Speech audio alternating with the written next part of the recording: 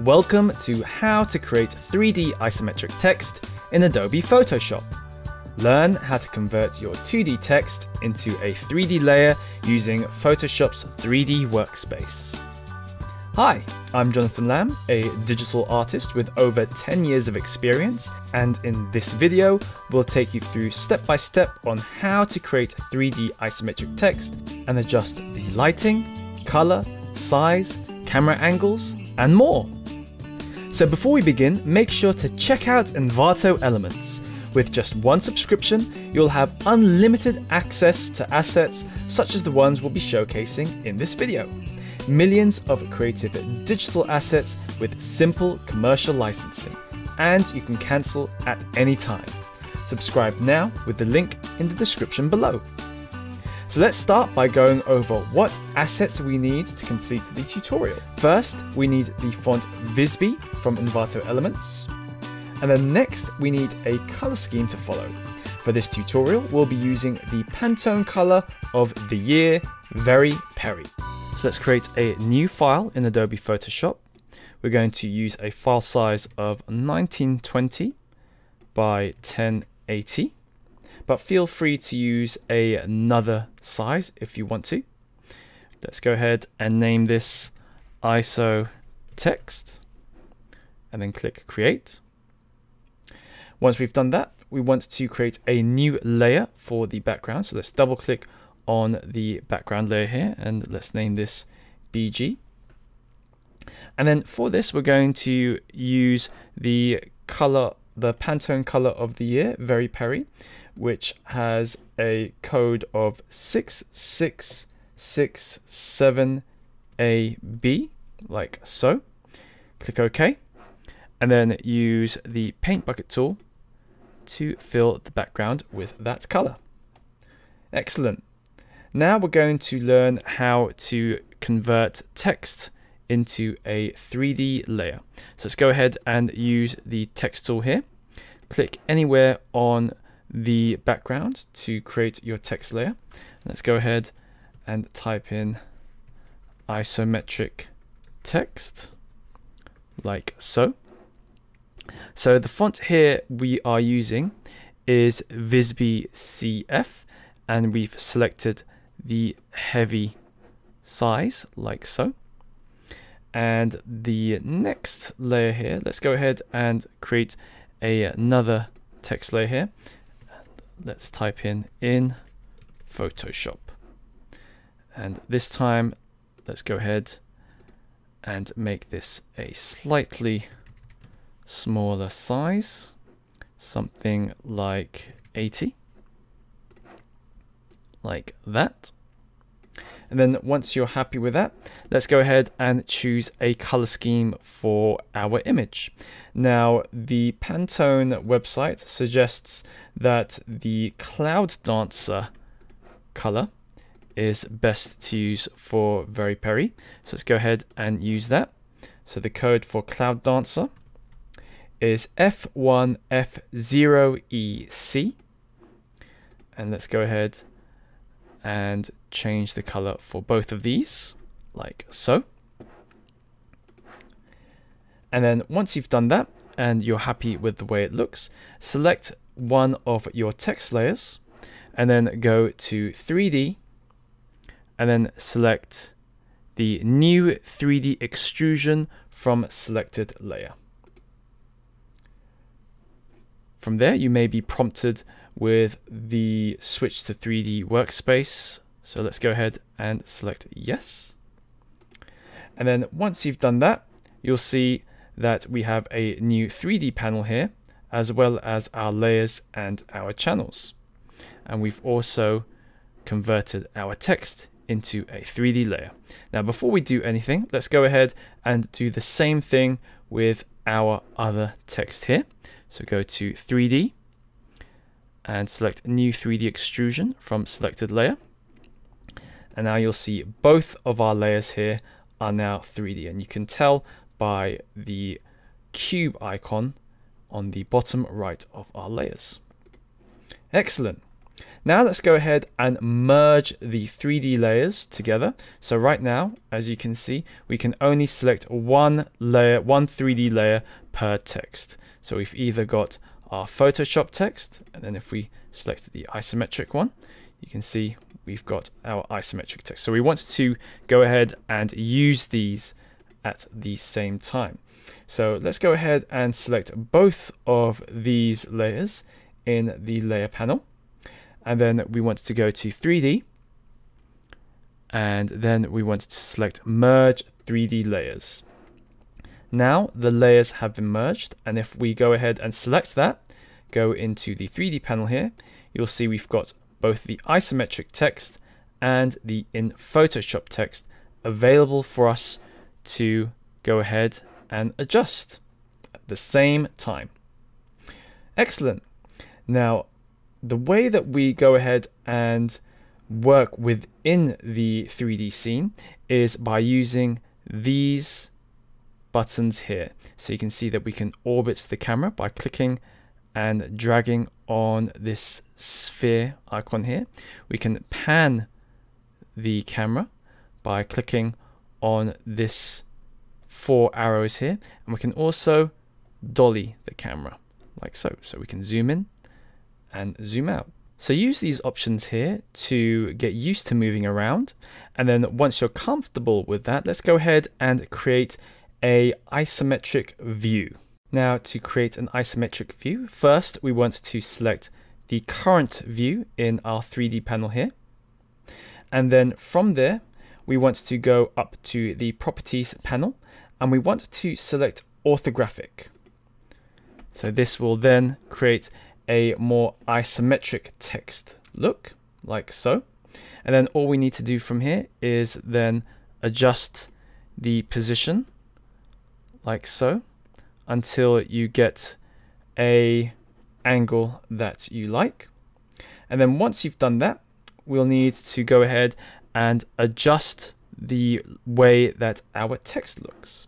So to do this, let's go ahead and select one of our texts. So we're going to start with the isometric text here. And then we're going to select the deform button here in the properties panel here. And then we want to go ahead and reduce or increase the extrusion depth. Now, as you can see, as I slide along here, you'll notice how the thickness of the text is increasing and decreasing.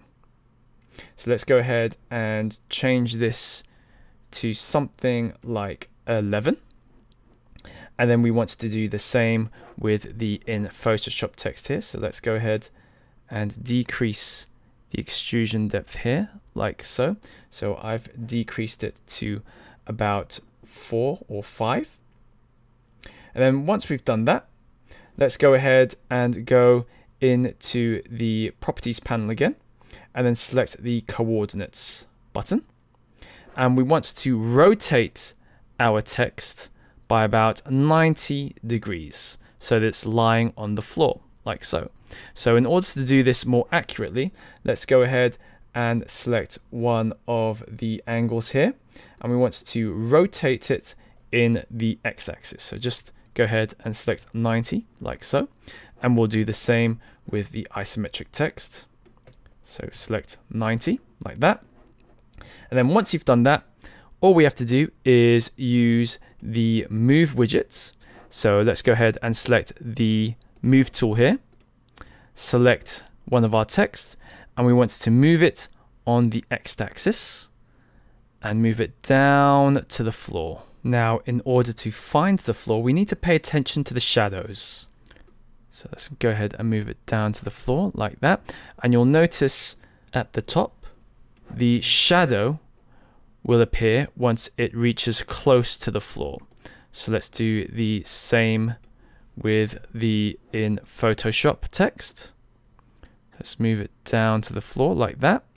And also move it forwards like so. So if we go and zoom in a little bit more, you'll see how the shadow is now touching the floor, like so. Excellent. So let's go ahead and change the angle so that we can see our text. Next, let's go ahead and adjust the edges of our texts just so that they're not so sharp. So select one of our texts here, like so. So we're going to select isometric text. Then we're going to select the cap button in properties. And in contour, we're going to change this to a round or half round shape, like so. And then we're going to change the width here to about 10%. So let's type that in, 10%. And then that will make the edges of our text a little bit softer. So let's do the same for the Photoshop text as well. So go to cap, contour, half round, and change the width to 10%. Excellent. Now, once you've done this, we're going to save our view here. So once you're happy with the way that our current view looks, let's go ahead and select current view. And then from there, we want to go ahead and go to properties, select save under the drop box here. So select save, name your view. So let's name this isometric view, like so, and then click OK. Now this will save our view. So if we go to another view here, so if we go to default and we start moving the camera around to something completely different, just so that we can go ahead and see the different angles of our 3D objects, we can then go straight back to our saved view by going to view and selecting our saved view, like so, and you'll see that it snaps right back to how we had it before. Excellent. So now that we've got our camera set up and our text set up, the next thing we want to do is to adjust the lighting. So to do this, go ahead and go to our 3D panel here, select infinite light, and you'll see that we've got this new light widget, which we can go ahead to grab and drag around the scene.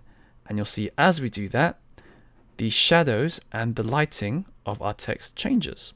So just go ahead and move this until you get a view that you like. Now what I'm trying to do is I'm trying to get a view just so that we can get some nice longer shadows to our text and some nice shadows in our actual 3D models as well.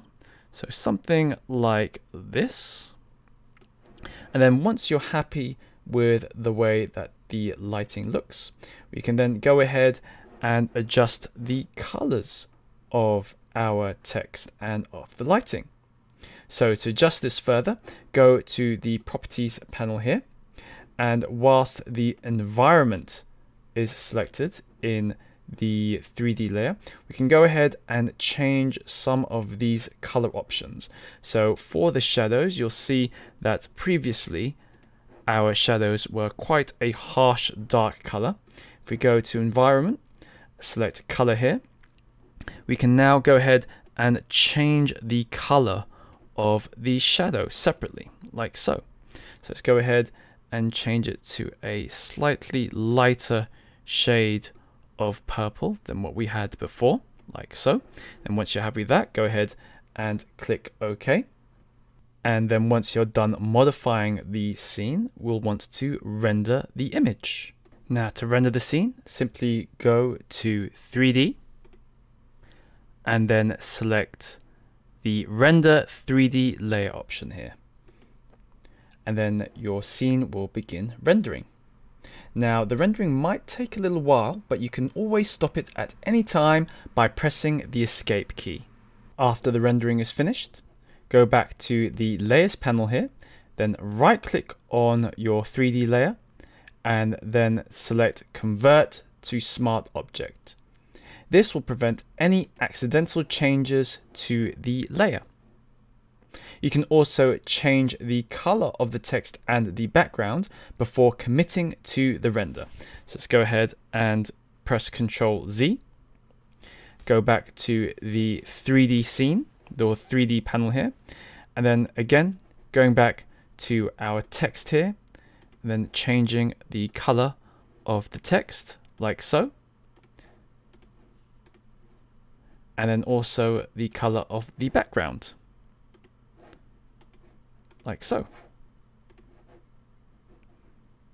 So in order to change the color of the background, let's go back to the Essentials workspace so that we can have access to a paint bucket tool, and then changing the color of the background here.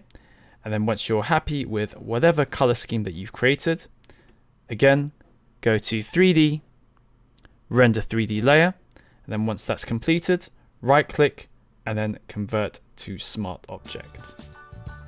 So that's it for this video.